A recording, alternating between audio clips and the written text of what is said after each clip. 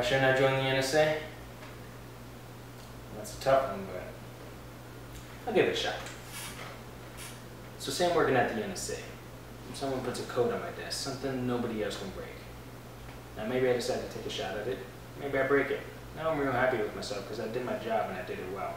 But maybe that code was the location of some rebel army in North Africa or the Middle East. Once we had that location, we bombed the village where the rebels are hiding. Now 1,500 people that I never met, never had no problem with get killed.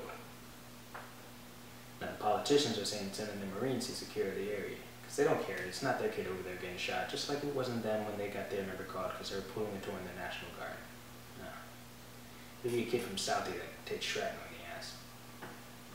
And he comes back to find out that the plant he used to work for just got exported to the country he just came back from.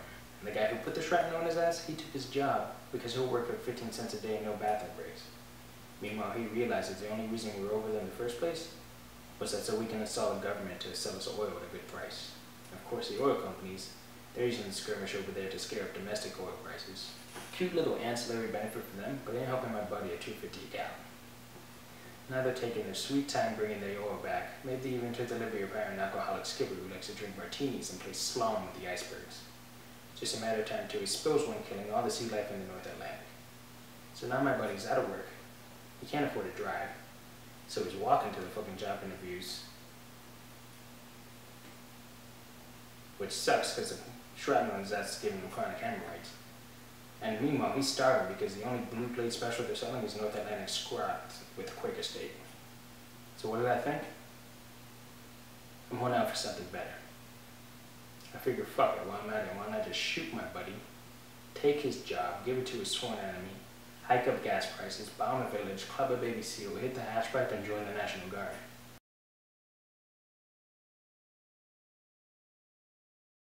I took this vo-tech class in high school, woodworking. Took a lot of vo-tech classes, mainly because they were just a big jerk off, but this one time I had this teacher, Mr. Pike. I guess he was like a Marine or something before he got old. He was a little hard of hearing. Anyways, my project for his class was to make this small wooden box, you know, like a box. So I figured I can get out of the way and cut classes for the rest of the semester, and he can't flunk me as long as I, you know, made the thing. So I finished it in a couple of days. It looked pretty lame, but it worked for putting stuff in and whatnot. And by the time I brought it into Mr. Pike for my grade, he just kind of looked up at me and asked, "Is that the best you can do?"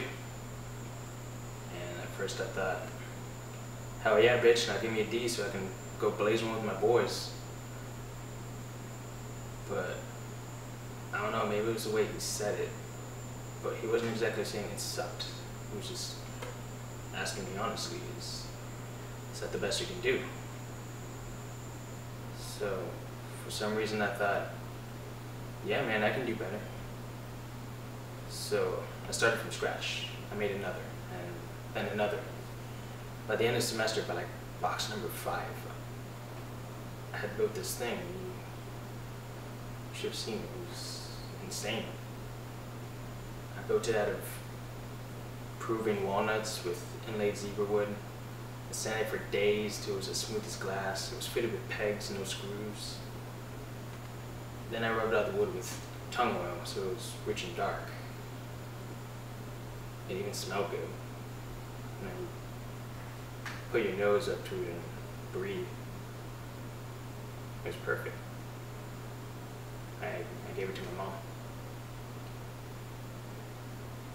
Actually,